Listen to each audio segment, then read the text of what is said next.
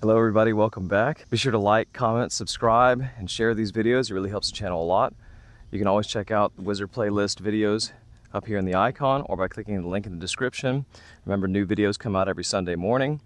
And if you have gained anything from these videos, your donations are much appreciated. I have a PayPal link in the description where you can donate or use the Super Thanks, although PayPal is better. They don't take as much from me. But I really appreciate it. And we're going to continue today on how to get some power. So here we are in the fourth driver video. In this video, we're going to talk about how to increase our power, increase your distance. So stay tuned. Before we go over the exact motions though that we need to increase our power, first, we're going to delve a little bit into some math and science, particularly physics. So to better understand, I think it's important to understand a little bit of the math behind it so we have a clearer vision of exactly what we're trying to accomplish in order to increase our power, our strength. Specifically, how to increase the energy delivered to the golf ball. You all know that club head speed relates to distance. Specifically though, what's happening in the golf swing is we're taking potential energy that is stored in our muscles and that we get from the ground, and we're converting that potential energy into kinetic energy of the club head. And the greater the kinetic energy of the club head, the greater the energy will be transferred through a collision into the golf ball from the collision of the club head into the golf ball. So we want to maximize our distance. We really need to maximize the kinetic energy of the club head through impact. And kinetic energy is dependent on the equation 1/2 mass times velocity squared. So we want to increase the kinetic energy of something, we either have to increase its mass or increase the velocity. In this case, we're not going to be able to increase the mass, so we're going to focus on increasing the velocity. Furthermore, the velocity gets squared in kinetic energy, so any input is going to have a square result. It means it gets multiplied times itself. So we're really going to focus on increasing the velocity. And the velocity of an object is going to be dependent on the distance that it travels and the time that it takes it, specifically the distance divided by the time it takes it to move through that distance. So if we want to increase our kinetic energy, specifically we want to increase the club head speed, or the velocity that the club head is traveling at impact. How are we going to do that? In order to increase the velocity, we have to do one of two things, because the velocity is going to be dependent on the distance that the club head travels and the time that it takes it to travel that distance. So if we want to increase the velocity, we either have to increase the distance that it travels or decrease the time. It's not going to be likely that we can increase the distance that it travels much. We may be limited to how far we can move it. What we're really going to focus on is decreasing the time that it takes to get from the top of your swing down to the ball.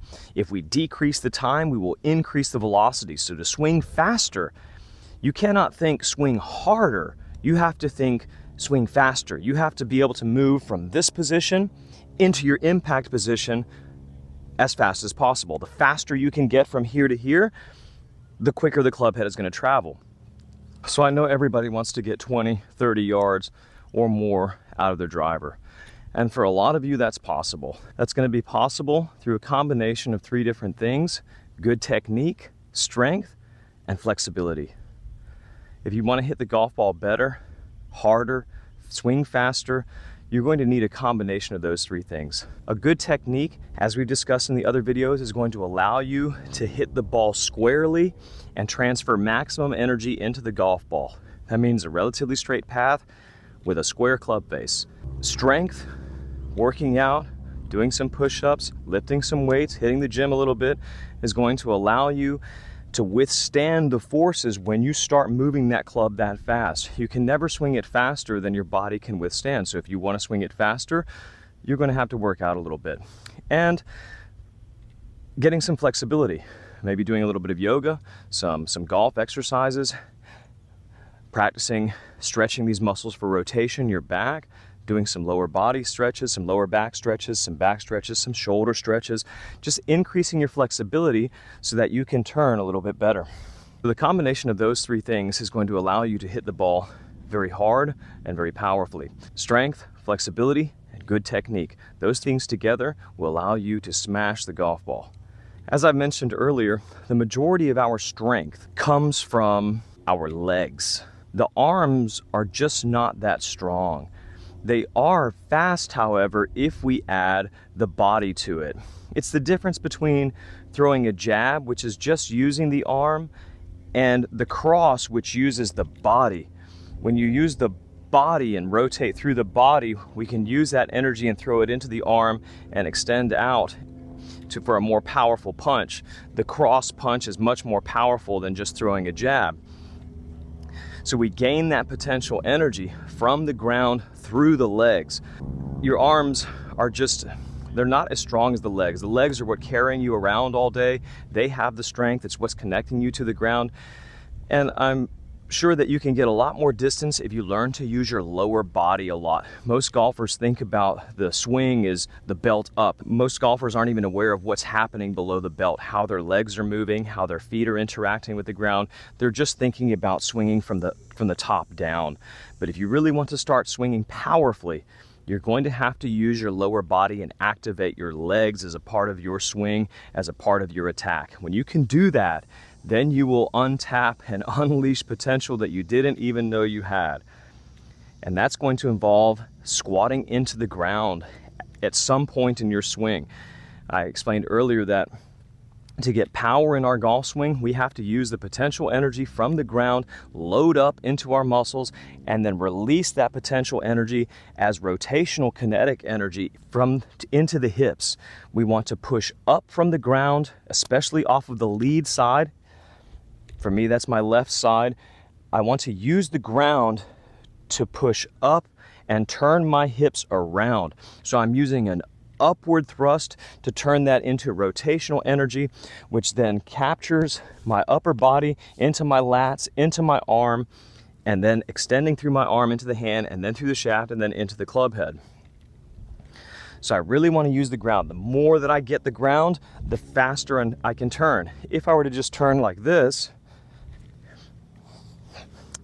you see that's just not very fast. It's not that powerful, but if I incorporate my legs, I can really sling my arm out there using the power of the ground as an upward rotational thrust. So you really want to use your legs. Your legs is where your real power is going to come from. Yes, the arms do provide some strength, but the legs are what's really driving and stabilizing your golf swing.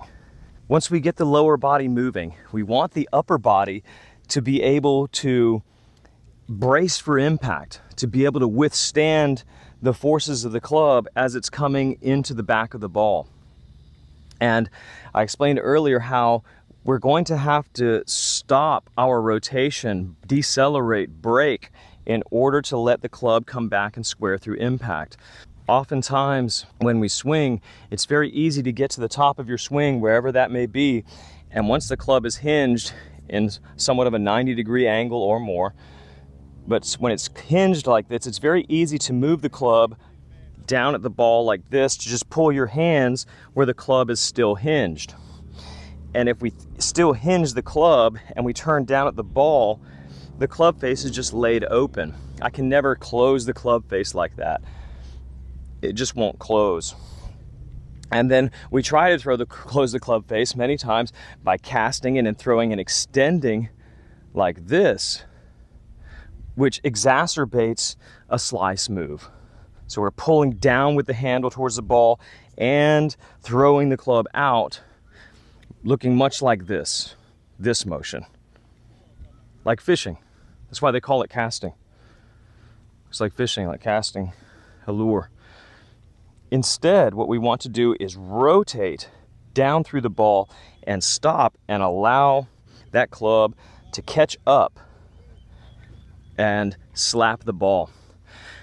So essentially, I want to move from the top of my swing, wherever that would be, and get into my impact position and brace there and allow the club to catch up to me and then hit the ball. So the faster I can do that, the faster the club will go. If I move from the top of my swing very slowly into my impact position and then stop, the club moves very slowly. If I do it a bit faster from this position and then spin towards the ball and stop, that's quite a bit more acceleration. If I go from the top of my swing here and then move down at the ball a little bit even faster, move to my impact position even faster, then that's much quicker there. And I'm essentially just moving from this position into my impact position, embracing here, holding back on the left hand to allow the club to finish. If I keep dragging forward, you see this is more of a wavy type swing and not really slapping the ball with the club like that. This waving swing is not going to be nearly as powerful as that slap swing. And that to get that club to release through impact using the lever, we have to stop and apply pressure essentially this way, so that this handle, in order to get the club to go that way, the handle has to go backwards. When the fulcrum is, the fulcrum is going to be about where your right finger is for a driver, your forefinger here. So when I pull on that handle, when I pull the handle up as I go, or backwards and move it backwards towards the target, that throws the club into the ball. I think you can see how that works. So to help do that, it's helpful to start applying the brakes. It feels like applying the brakes, but really you're moving the handle back towards you to get the club head to square up. So the feeling I have in the golf swing very much feels like it's three pieces. It's not just backswing and downswing. It's backswing, preparation, and then drive or follow through. Acceleration, downswing, backswing, preparation, setting, and then downswing. Not just back and down. Those three pieces feel to me that they're working. The backswing, we go up and then down and then up through impact. To really accelerate this club, we want to be pulling the club towards our center or with the shaft in the direction. Because this thing is traveling on an arc, it has angular velocity. And to increase angular velocity, we can't accelerate it from the end because we can't push the club. So in order to accelerate this, we have options. We could accelerate it by using the lever, and we also have another option. And that is, if we were to try to shorten the shaft, in other words, to pull against the shaft in the direction of the shaft away from the club head, this in turn will accelerate the club because it's trying to shorten the shaft as we're pulling up on it or away from the club head. I will demonstrate this to you. So I'm going to let this club fall naturally as I hold it from this position, and we'll see how far up it goes. So, it's losing energy, so it got to about there. It didn't even get back to parallel. Of course it won't. Okay, now I want you to see, I'm going to do the same thing, but this time, as it gets about right here, I'm going to begin pulling in this direction on the shaft, and as it gets lower, I'm going to be pulling eventually straight up where we would be at impact, and you'll see that the club will accelerate quite a bit. You see, just that little bit of pulling up on it accelerates the club quite a bit, where now the club is going well past parallel on the other side. Just with a slight upward movement, as the club is going down, I'm picking up on it, pulling against the shaft, and it accelerates the club. So we can use that concept as we swing. When we're getting through impact, we really want to feel that we're pulling, especially when the club is very close to impact, upwards out into our center, pulling on the shaft. The left hand is pulling in, and as it's doing so, it's trying to shorten the shaft and accelerating the club through impact, like so. As we pull in, and you're not just pulling with your hand and your arm, you're pulling like you're snatching your child out of the water with your left hand with everything you have, from the mouths of a shark or an alligator, with everything. From the ground, from your leg, everything. Not just like this, but like you're trying to crank a lawnmower or something. Just a big, strong pull at the end. That's going to throw the club around very strongly. pulling into you. So think about this as you're swinging.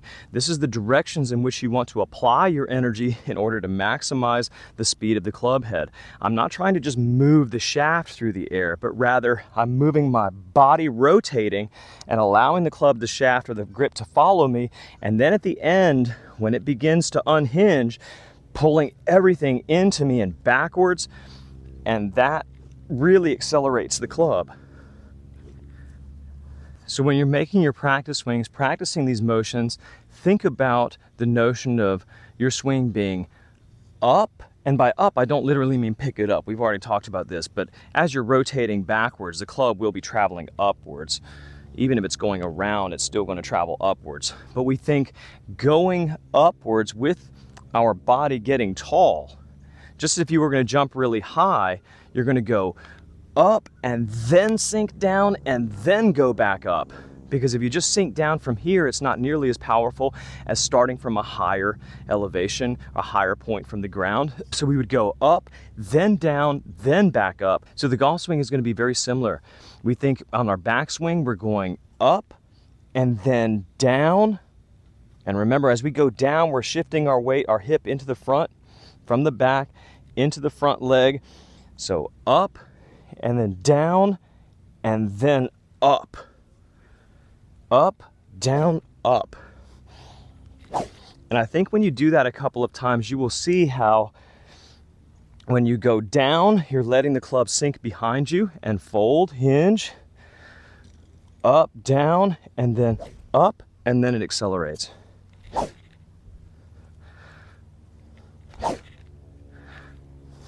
A good, powerful golf swing, driver swing, is going to be long and flow like water, not quick and jerky.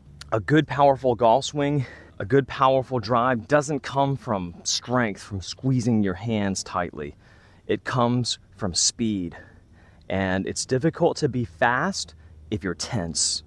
So the speed is going to come from your bodily rotation, using the legs, moving from this hinged position at the top of your swing into the impact position, using the hips to do that very quickly, but smoothly, and then bracing for impact and allowing the club to catch up.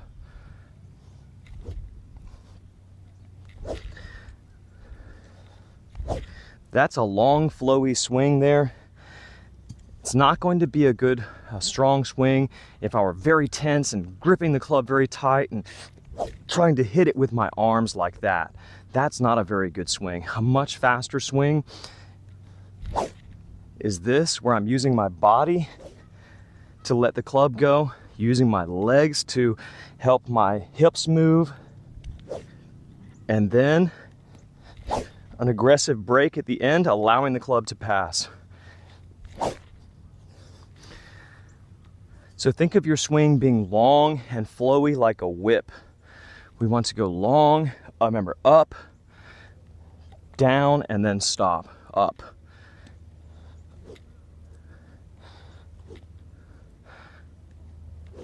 Like this. This is nice, long, and flowy, a nice, powerful golf swing. Now I'm swinging slow enough there where I can actually stop the club through impact without going through my full finish. But if I put my full swing on it, even though I'm working backwards and pulling the club into me, allowing stopping, I really can't stop it because it's traveling so fast. But with this small swing here, I can stop it so that I can stop the club before it goes into my full follow through. So this is going to be your tempo. Think of your tempo as being long and flowy and whip-like, not quick and jerky. Long and flowy and whip-like, going up, down, and then up at impact. Again, for me, I feel like I start to initiate that stopping power and that upward movement when my hands are about somewhere towards my right thigh, maybe just outside my right thigh. Somewhere over here is when that's my cue to begin my deceleration to allow the club to catch up. Because if I don't, if I'm late, then the face will be open and I'll hit the ball to the right. Another pitfall we often find ourselves in when hitting the driver is there are some times we want to hit it extra hard, maybe it's a par 5 or maybe a long par 4, and you want to try to give it extra. You want to hit it farther than you normally do, or put some more speed into it than you normally do. It's okay to want to hit it more. Let's say if we're normally swinging at 80%, to go ahead and swing closer to 100% with all of our power. The problem is that most times when we try to do this, we think of doing it with strength and moving our arms through the ball, which is somewhat true, because we definitely do want to move from this position to this position as fast as possible in the shortest amount of time. But the problem is that doing so, we normally tense up the arms and then we become slower, because when you grip it tight and you tense up, your muscles are not as fast anymore. They're going to be much faster in a relaxed position. When you're relaxed, you're going to be able to move as quickly as possible. I think of my position in my body of being very firm and solid at the torso, in my back, in my hips, in my legs, in the ground. But from the arms down, from my shoulder down, I think of being kind of loose and relaxed. I don't think of being very tense. I'm just tight and firm enough to keep the club from slipping in my hand. So I want to maintain a level of firmness, but also a high level of relaxation so I can be fast. And that being said, when you're swinging this driver, don't try to add extra to it. Understand that the motion that you're making when you rotate your body and turn is already a lot. It's already a lot to turn your body from here to here. There's no need to try to give it more. Just make that motion smoothly and transition well, and that's enough. If you try to give it extra, usually we pull the club and it goes off of the plane and we mishit it, we misstrike it, because we've lost our positioning, we've lost our posture, and any number of other things that can go wrong when we're trying to hit it too hard. Understand that the motion that you're making to hit the golf ball, the motion itself is enough. There's no need to try to put extra on top of that. If you want to hit it farther, think about moving faster and smoother, not trying to give it more with the arms or with the hands. Think about just getting there quicker, smoother. Smoother is faster, transitioning better, moving your body better. So when you're making these swings, really focus on your body motions and the way that you're moving your body and not hitting the ball. Think about moving better, and the club will be faster as a result from moving better. The last thing we're going to talk about here in our part of our tempo is having a nice takeaway and return. I suggest starting your takeaway with your legs, with the feet. Rotation starts from the ground up, and the downswing also starts from the ground up. Everything starts from the ground up. So if I were to take away my swing, in my takeaway, I don't want to move the club away from the driver first and essentially coil my shoulders and then my hips. That's just very unnatural. That would be like trying to throw a ball by moving the ball back and then my shoulders and then my hips and then trying to throw it. That's not the way we throw a ball or even move when we're doing something athletically. When we want to use rotational energy, we start with the ground. If I were going to throw a ball, I would start with the ground and I'd rotate my hips back first, and then my upper body follows, my shoulders follow, and then the ball slings back. And then when I go to throw it, I start again with the feet and the hips, and then the arm lags behind. So the golf swing is the same way. To help you get into that flow, it's helpful just to get this hip to start going backwards and up and to the right.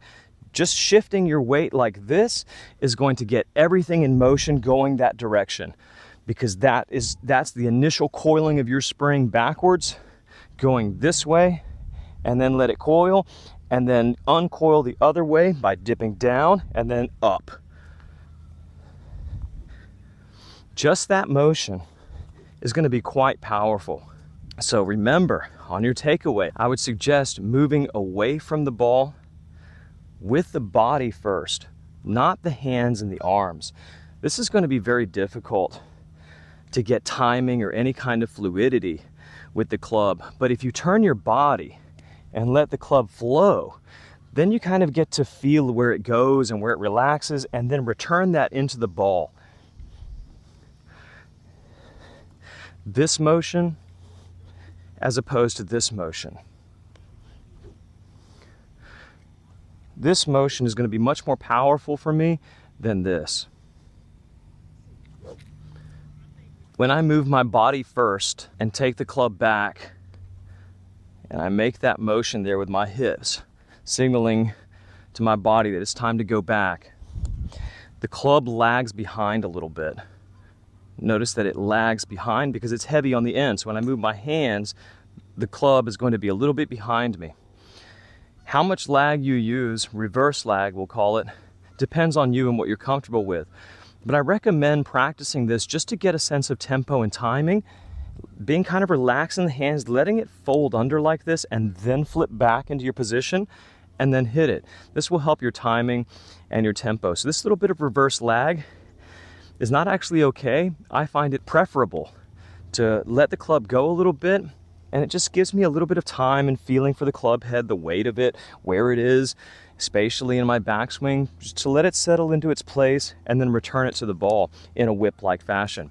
So become comfortable with that reverse lag. It can help your ball striking tremendously. Okay, I think that's going to do it for the driver for right now. There are some other things that I do want to go over and we'll cover in some future videos, a little bit more details, but that in general is going to put you on good course to be able to smash your driver. All these concepts together, the 4 videos, setup, posture, the foundations, your impact zone, hitting up on it, high launch, low spin, long carry, lots of roll.